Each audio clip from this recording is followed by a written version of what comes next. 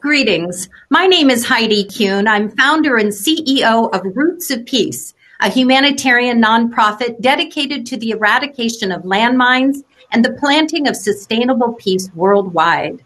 By turning mines to vines, we are dedicated towards building peace and digging deeper by planting the roots of peace worldwide.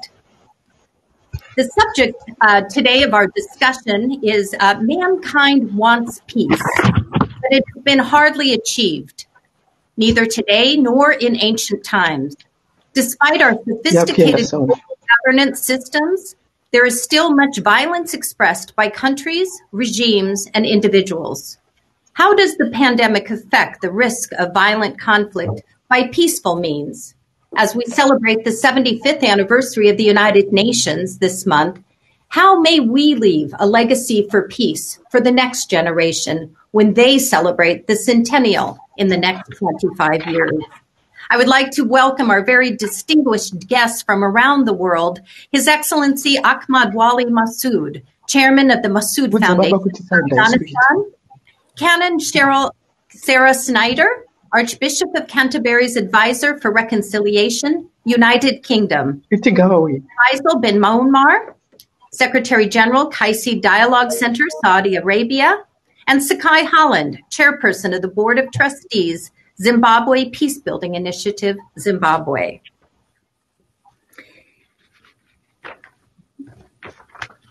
So as we begin our program today, we'd like to thank you all for joining us from around the world. And we'd like to thank the Horasis extraordinary meeting for convening us, as well as their partner with Run the World. And as we begin our dialogue, I would like to properly introduce our speaker. Each speaker will be speaking for 2 minutes and followed by question and answers and closing remarks during the next 45 minutes. It is my great honor to introduce our first speaker, His Excellency Ahmad Wali Massoud, Chairman of the Massoud Foundation in Afghanistan, and the youngest brother of the late Ahmad Shah Massoud, the Lion of Panjshir. Mr. Massoud obtained a degree in diplomatic studies from the University of Westminster, London in 1989.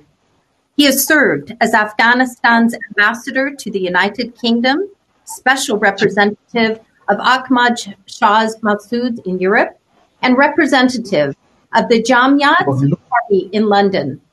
He is founder of the Mandakar Daily newspaper and the history magazine, Yadahar, the memory of Mr. Massoud published The National Agenda, a highly successful book acclaimed worldwide. It is now my great honor to introduce His Excellency Ahmad Wali Massoud. Thank you very much. Thank you. Let me first, I would like to send my regards to all the guests in the panels and yourself. And also, may I just thank everyone to participate in this very important dialogue here, and especially yourself that you took the initiative of such a dialogue, which is very important and vital for today's mankind. And the dialogue in itself really brings all people from around the world to really talk about the very essential, very fundamental, very vital value, which is peace, something which has been lost for a long, long time. And of course, what I can say from here, from Afghanistan, as we all know that Afghanistan have not been at peace for a long, long time. It's almost 4 decades that we have been at war. And let me say very frankly that even before that, since the creation of Afghanistan, Afghanistan have never enjoyed harmony or a durable peace at all. And of course, may I just say that probably we are the victim of our geography.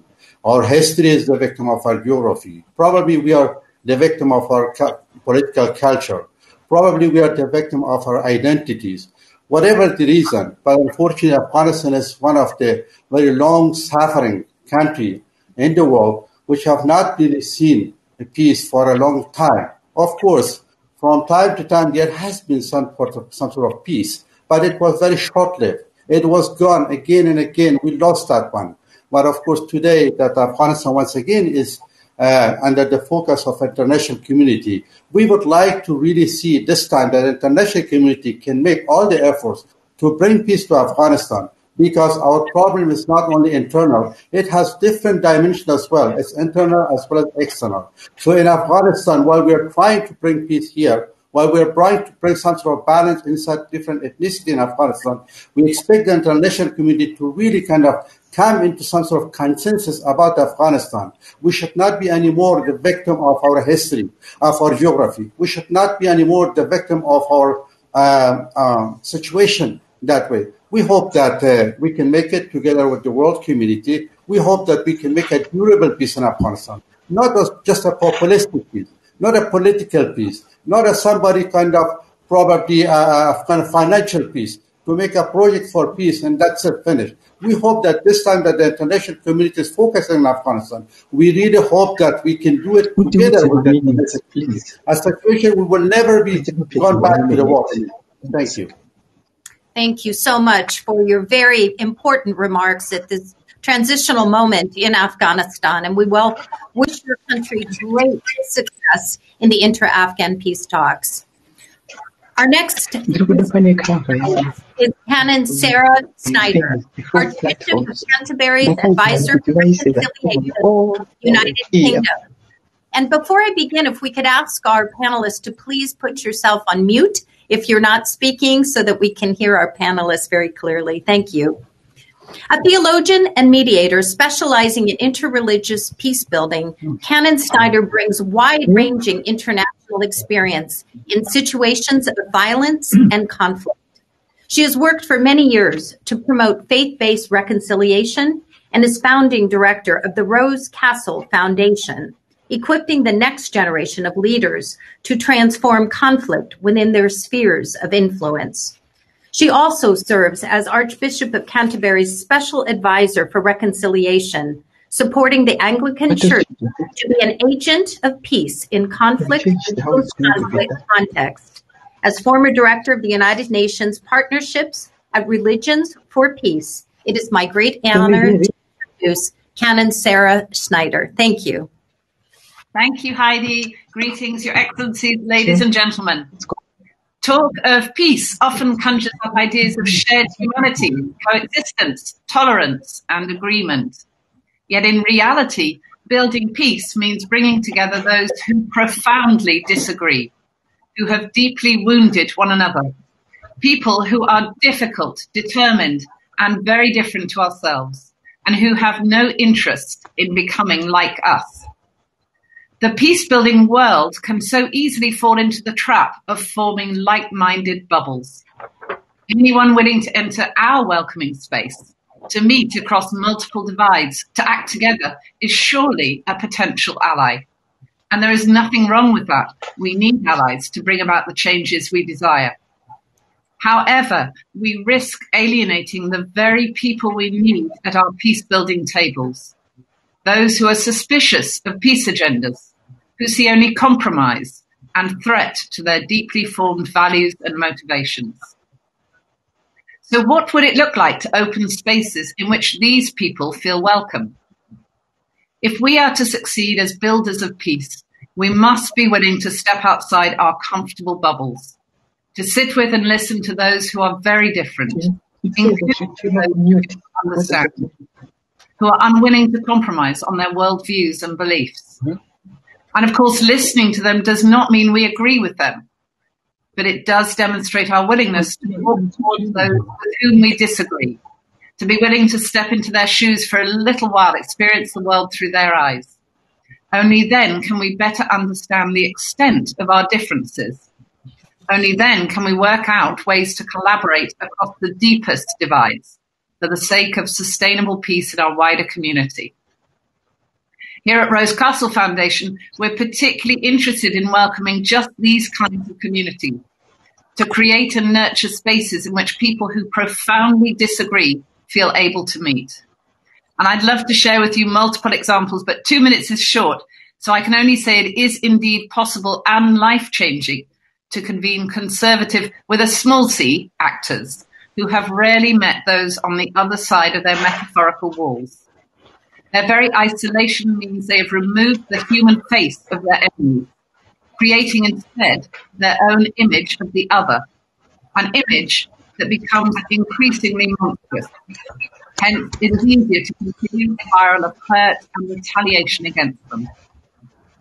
Opening spaces in which such communities can meet face to face, to rehumanize those they hate, to recognize the suffering of their so-called offenders, begins to dismantle these walls of alienation.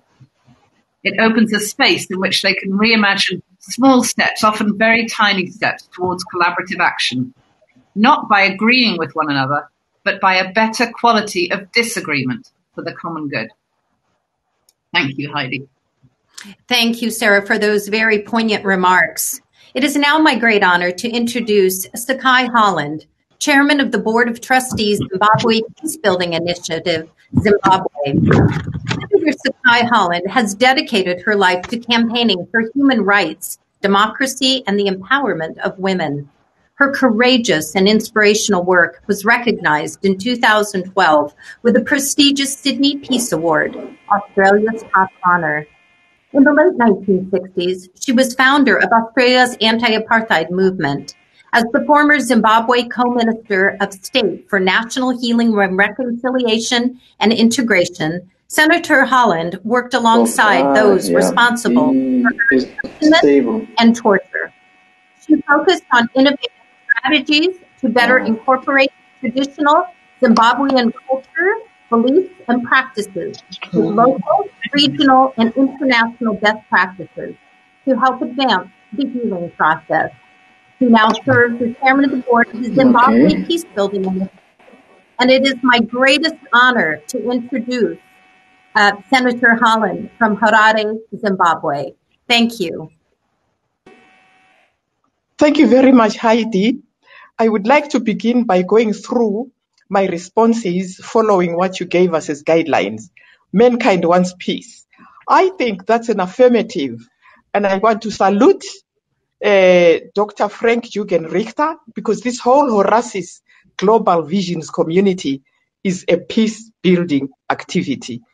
And I would like to also say, we are watching today, on October 1, a process of expression of peace by Dr. Frank Jürgen Richter, by our being there with him.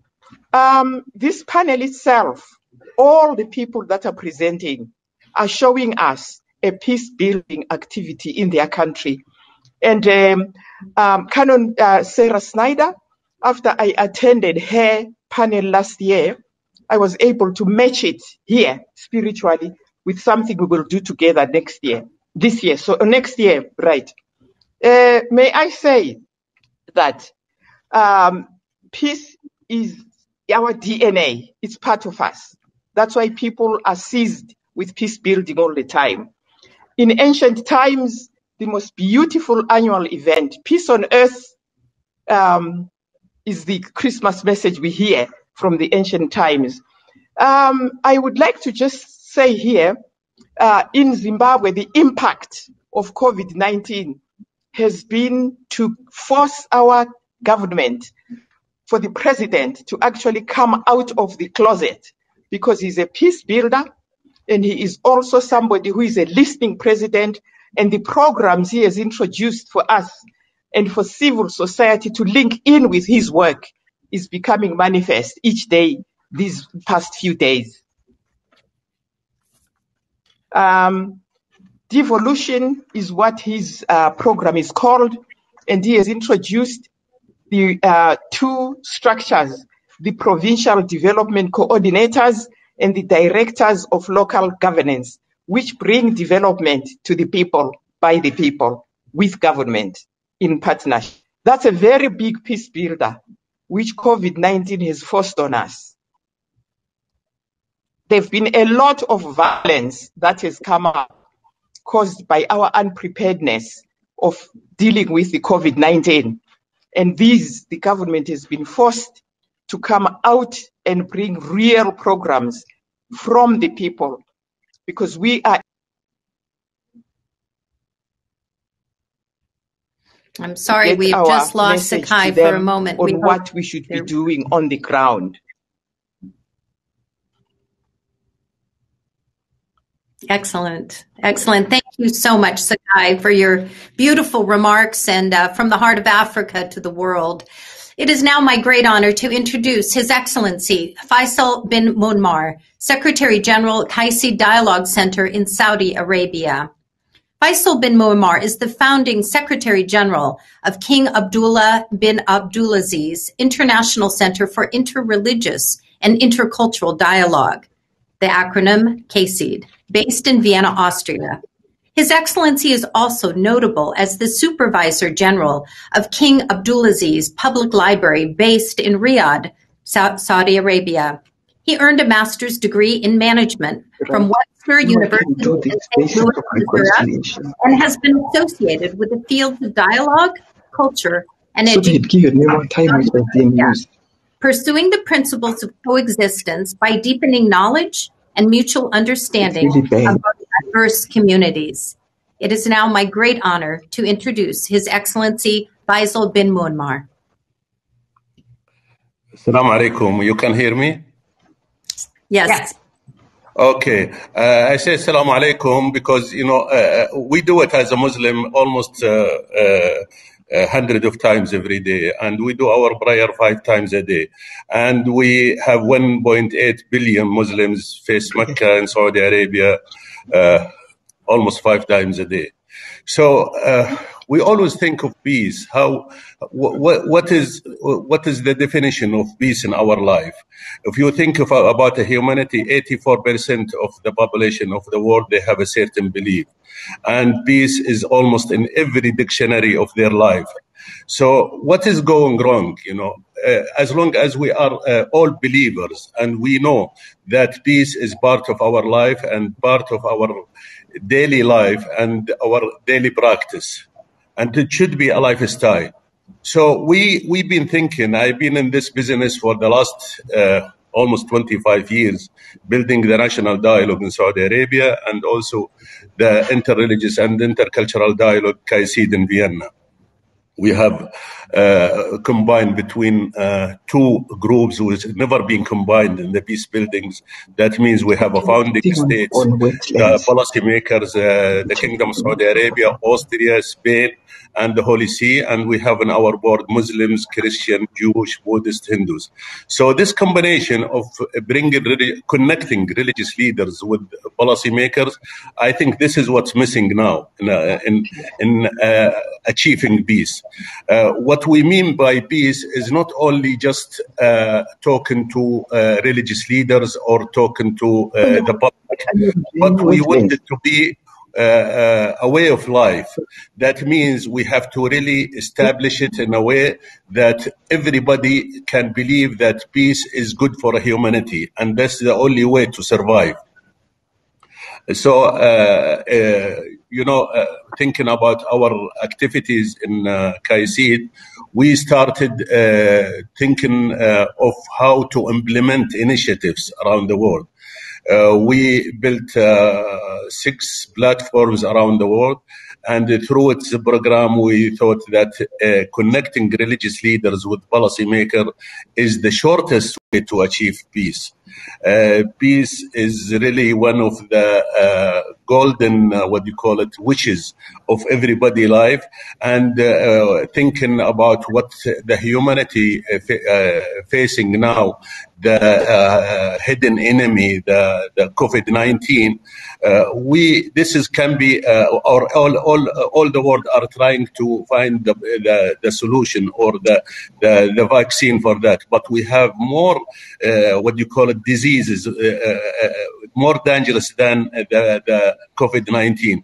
We have hate speeches, we have extremism, we have also things, tourism, and all the things which is affecting the life of people everywhere. I can tell you from the experience of my brothers in Afghanistan, how they were kidnapped by criminals, and the life of Muslims and others who live in Afghanistan, it was turned upside down. So this is what we should think about it, how we can really not only talk about peace, but inject it in our blood, when we go to the laboratory and do the blood tests, then we see the word peace is there. Thank you. Wow, very, very touching. Injecting peace in our blood as humanity. As COVID-19 has been the great equalizer, it has taken down borders across countries, and we are one world. And it's the seeds we have in common rather than which separate us.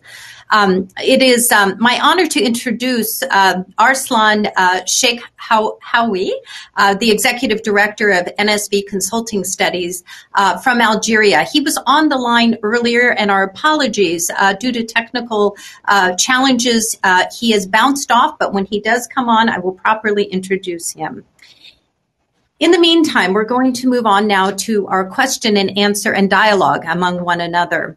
And I'd like to begin with Your Excellency, Masoud, if you would be so kind. I'd like to begin by a quote that you stated in 1998. You said, "Afghans want to regain their right to self-determination through a democratic or traditional mechanism acceptable to our people. We are willing to move towards this noble goal. We consider this as part of our duty to defend humanity against the scourge of intolerance, violence, and fanaticism." Mr. Massoud, over 20 years later, do you feel this vision of peace may be realized during this window of time of the historic intra-Afghan peace talks? Let me, in the part of Afghanistan, let me first say that I really learned a lot from the participant in the panel, myself. In the part of Afghanistan, what we have done for the past 19 years, I have developed a national agenda in Afghanistan. And that one, I wrote a book about how exactly we can achieve peace in Afghanistan. And I put very straightforward that we can have different stages, so we can start that one. I said that we can start from inter-Afghan dialogue. The Afghan must come and make a dialogue to see how exactly they can converge their ideas together. The second stage was how to really make a common vision for Afghanistan. That was very, very important for everybody here. The third stage was how to do the trust building in Afghanistan. The fourth was how to really kind of make a strong government. And then the fifth was how to really reach peace in Afghanistan. Now, we have been struggling for the past almost 2 decades here for the peace here. But unfortunately, what happened here, contrary to what we envisaged in Afghanistan, because the peace and war did not belong to us here inside Afghanistan. It really belongs to forces outside of our reach. We could not really control. We did try, like many others tried very hard to see how exactly we can bring peace to this war-shattered country. But unfortunately, because it was out of our control. We all know that, as I mentioned before, that our history has become the victim of our geography. We are in a situation that throughout the history of our living, we have been kind of a field of our different rivalries. Different powers really they did make their rivalries here. Without any regard to the people of Afghanistan here, we are still in that situation. It's not it's gone anymore. For the past 20 years, as I mentioned, peace, the war does not belong to us. We don't know who does finance the war, who is bringing these warmongers, who's really making the violation, who's making the suicide bomb. We don't know, because it's not in the capacity of the Afghans to make that one. Because once it comes from corner of the world, we don't know who will. Now, as the peace initiative has started, we hope that we can possess our peace initiative. We hope that it should not be on the representation of Afghan. Someone else should make the peace here. But what I really suggest here, the way that we have really envisaged peace in Afghanistan, we hope that by your effort and by our friends' effort, we can make a dialogue as you started the dialogue itself. We can continue with this dialogue, especially if we can make Afghanistan a model to see the convergence of all these efforts, to see how exactly we can make Afghanistan as a model, as a success model for peace. Because here we have got different factors from outside, inside. Of course, we all know that what have really torn apart the whole world is the identities, the religions, and also the economy, the money, and all of that. But then, if we really can think of, we are one creation of one God, different religion, but it's one God. We all believe in one God. how exactly we can really kind of feed and adapt this culture, that we really the creation of one God, how we really can go and make a harmony amongst ourselves from different culture, different background, different religion. So we hope that we can do it here inside Afghanistan. I just don't want to take much of your time because we don't want to go. Thank you. Your Excellency, that was such an inspirational thought. You know, Afghanistan is in the midst of a harvest of hope with an agricultural economy. And it is such a beautiful concept to think and imagine that Afghanistan could be a model for the world as we turn swords into plowshares. Thank you so much. I would like to now turn my next question to Canon Sarah. The challenge of reconciliation is the heart of efforts to end conflicts in many areas of the world. How do you recommend that we build bridges instead of walls?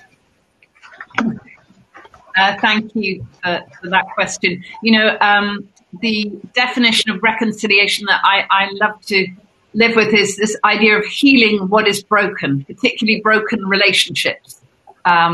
And if we are a little bit like fishermen mending our nets every single morning after a night's catch, we need to be working day by day by day by day at this journey of reconciliation. It's not a one-step journey, and it's actually usually a backwards and forwards, very challenging journey. We see huge steps backwards every time we take a little leap forward. But the idea of reconciliation, particularly for people with religious belief, is that, first of all, we as a people, as a humanity, as in fact the whole creation, need to be reconciled with God, the Creator. And then God in turn asks us to be reconcilers one with another. And indeed, I believe, reconcilers with the earth. So this vision of reconciliation is a very spiritual vision, if you like, in which we see God as the ultimate reconciler, but we are able to be his hands and feet on the ground. I think that what goes wrong in the process of reconciliation very often is the images that we build of those we dislike or that we don't trust or that we don't know. And in building our own images, it's almost, if you picture a wall, a metaphorical wall between myself and those on the other side of the divide in my community, that image goes up on my side of the wall. So I engage with my own image, which does, as I said in my little piece, become more and more monstrous because I don't ever meet the person on the other side. I don't see the suffering of the people on the other side. I don't understand that they were victims in their own community. I'm not the only victim.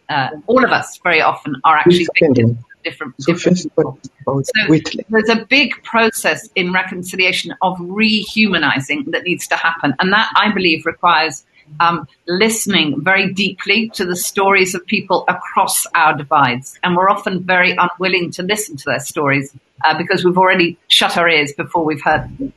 So deep listening is a core skill for reconciliation, and then the willingness to even look at the face of our enemy, something that is very, very difficult for many people to do, but that is important in that rehumanizing. Well, thank you for your comments. And what I'm hearing from both of you is that really we are all daughters and sons of Abraham. And whatever our path to the divine, we should respect that journey and use this window of time of this COVID-19 to dispel those stereotypes of one another and really get down on our knees for what we are enduring and challenging as a world. And leading into that, Sekai, you have eloquently spoken about the importance of integrating sacred sites and science as you restore the lungs of Africa. Please explain the importance of integrating ancient beliefs with modern science. Okay. The first thing I should say is that we take humanity from science in the West. Scientists tell us in the West that life began in Africa, in fact, in East Africa. The word Tanganyika means the beginning of Earth, Tanganyika. So for us, the traditional name, the traditional belief that life began where we are goes very well with the science that life began in Africa from a woman called Lucy, a man called Adam. Now, if you really believe that, Then you go on to step 2, which is now we were offered this project to do in a peri-urban area around Harare. And we ran there and looked at what we could do with our women's clubs. When we got to the women's clubs, to teach them skills training so they become part of the digitalized population, which will then move them from the informal sector into the small and medium formal sector where they become bankable. When we started doing that program, we found that the living space where they were in was in a wetland. And wetlands, in Shona belief, is that they are the places where the spirit mediums interact with our ancestors. So you cannot live in a wetland. So what we then did when we found that through our research was to link in with the Western people who study wetlands. And for sure, we found that science does conclude that wetlands are the lungs of the planet and that they have to be left to actually keep breathing. So what we have done since then is to now speak with government in different ministries. And that's where we find that our president is a listening president. He has got these 2 new structures that we are now linking into so that we do skills training to prepare people to move out of the illegal settlements where they are, and we move with them to where they will have their new peace settlements and a new life, and where we will continue with them as they become digitalized, for part of the digitalized population, and into the formal sector, where they contribute to Zimbabwe's economy as a grassroots-based society. Now, we go to do development in Zimbabwe Peacebuilding Initiative through the woman in her home. And we use social mobilization of women doing their clubs, which started in Zimbabwe in 1938. And we are resuscitating that methodology because the club becomes a very necessary missing social support system at the household and at the community level. We've been very successful in getting these structures back in place. And basically, these were the methods used in traditional society. Sisterhood is powerful. It's not just a Western thing. It's something that began in Africa, because that's where women really depend on one another within the family structure to get their work done, and the family kept together and the community running. So the traditional beliefs and the scientific beliefs, if you look deeply, it's not just about wetlands. It's about a whole lot of other things, because I do believe myself that when you look at Western science and you look at the sperm and the egg hitting each other, they atomize and then they come together to build the person. I really believe that if we look at the science we are taught and our traditional beliefs, we will find that in all civilizations that have survived today, people really have peace building in their language, in their culture, and in their daily lives. It's embodied in that because it's our DNA. Our society in Shona and in Ndebele culture, it's when you marry, it's exogamous marriages, because it's believed that as you marry outside the family, you strengthen the family network and roots, and you get protection. So looking at our traditional beliefs with science always coincides, because incest, we know, in Western society leads to the most devastating consequences to the genetic pool within the family. We really believe ourselves in the Zimbabwe Peacebuilding Initiative and in the network that we need to understand why the culture was structured as it was. Thank you. Thank you so much for that incredible insight. And just again, reminding us of the seeds we have in common rather than those which separate us. I'd like to direct my next question to His Excellency Faisal bin Muaammar. And you, with KAICIID, your organization, are working with the Kingdom of Saudi Arabia, the Republic of Austria, the Kingdom of Spain, and the Holy See. How does your work enhance dialogue from intra-religious and societal backgrounds? Thank you, Heidi. First of all, let me tell you that you are doing peace now by connecting us with each other, and I congratulate you. And I'm happy to be with all the participants from different parts of the world.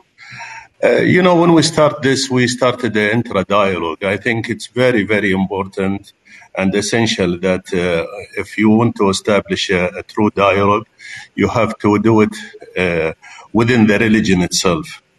First, and then you go to other religion. But the concept we built is not only to build the bridges. We want to cross the bridges to the other side. And this is really very important for us when we do the dialogue. But let me tell you from my own experience that I am coming from the world where we have extra dose of religion, what you call it. And from the other side, there is where I lived in Vienna, there is extra dose of politics. So when you try to bridge between the two, it is really not easy. It is very, very difficult sometimes. I remember talking to policymakers in the West about interreligious dialogue. So I started 2005 talking to some foreign ministries in Europe and in the West. It was really not very, interesting subject for them to discuss, because of the total separation between religion and the state. So we were trying to find the best way to connect religious leaders with policymakers. So in order to achieve peace around the world, I believe that we should build the bridges and cross the bridges to the other side and connect the two with each other. Without talking to each other, we are creating a huge gap which can really lead to the clash. We are trying to avoid the clash of civilization. And if we want to do it, we have to do it through dialogue. That's the only way. We have to talk to each other. And not only talking to each other, the order we learned in our holy book, the Quran, is to say God created us to know each other. It's not to disconnect from each other. So how to know each other? It's not only by through the social media or through just the media, but through shaking hand with each other. Although it's not allowed now during the COVID-19, but it's really very, very important for us to be connected to each other. And the other side is the misuse of religion.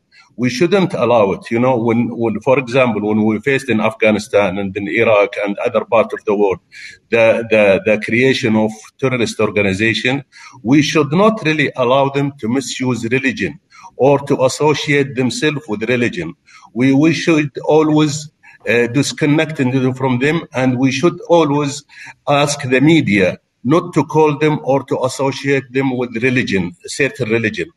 When they call it the ISIS, the Islamic State, I don't think it's the right at all. They should not do it. They should call them criminals, and that's the only way to deal with the criminals in every religion. You should religion and religious leaders. They should also talk about it. Not to leave it to these criminals to associate themselves with the religion itself. So I believe that we are doing the right thing. I learned from the others who presented their presentation. I think it's really fantastic to be with them in this panel and to learn from their experience. Thank you. Thank you so much. And have we lost His Excellency Massoud? Is he on the line? I think we may have a little bit of a technical issue. Not to worry. Canon, Sarah, just as we do our closing remarks, I think, how do we train a next generation of leaders equipped with faith-based mediation, perhaps through a model of your Rose Castle Foundation or linking those principles with Faisal, with Sekai, with Mr. Masoud? This is such a beautiful opportunity as we greet this month of October, celebration of the 75th anniversary of the United Nations. But what legacy can we leave behind for our children when 25 years from now, they will be celebrating the 100th anniversary? What is the message we leave for our children? Thank you.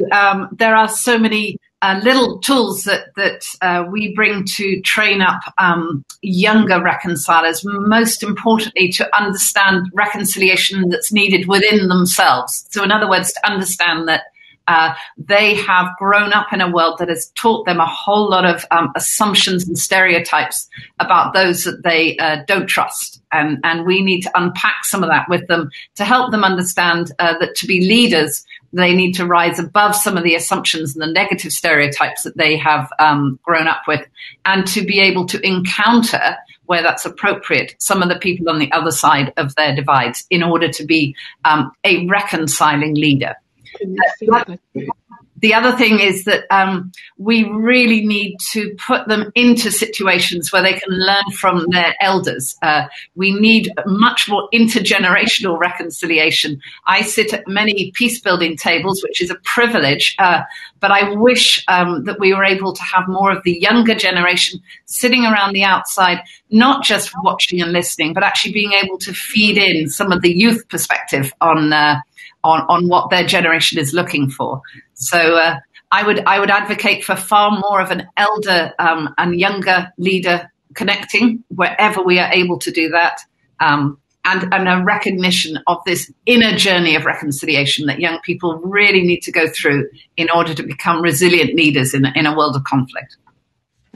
Thank you, Sarah, so much. Well, our time is coming to an end, and I would just like to thank the elders from around the world in sharing their vast wisdom, from Saudi Arabia to Afghanistan, to Zimbabwe, and to the United Kingdom. And of course, here from the United States of America, I would like to extend my profound gratitude to Frank Jürgen Richter for convening this truly exemplary meeting. It is so timely, and it's not just words that we need to be saying and talking at one another. It is working with one another that we will truly plant the roots of peace on earth. And I would just like to conclude with generational wisdom in tribute to the United Nations. Across the street is the Isaiah Wall, and many global leaders go there for moments of reflection.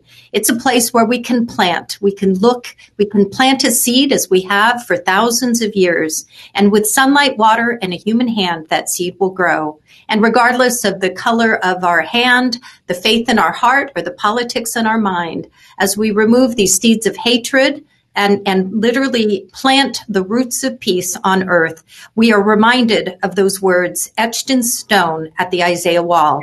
And if I may repeat them, they actually are reflective of all faiths in the Old Testament. I will conclude by saying, may they beat their swords into plowshares and their spears into pruning hooks, so that nation shall not lift up sword against nation, neither shall they learn war anymore. Thank you all so much for joining us, and I hope you will continue to watch the other exciting panels on this historic day of October 1st, 2020. And thank you to the Horasis group and to the Run the World for hosting this virtual talk. Thank you so much, Tasha Kaur.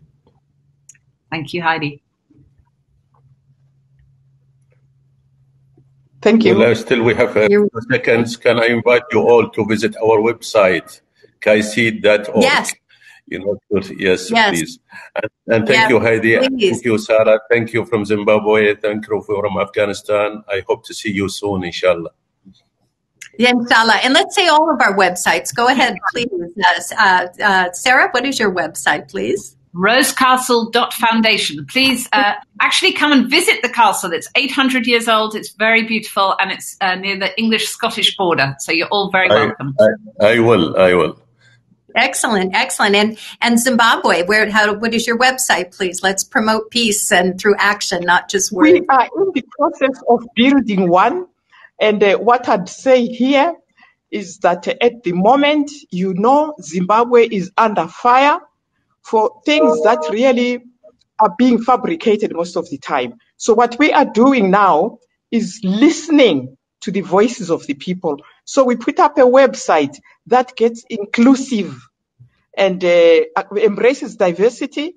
Well, we'll look forward to that. Yes.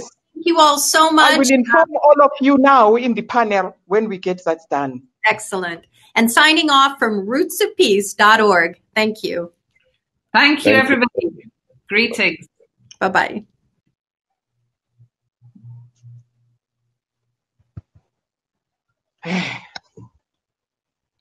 So what we need to do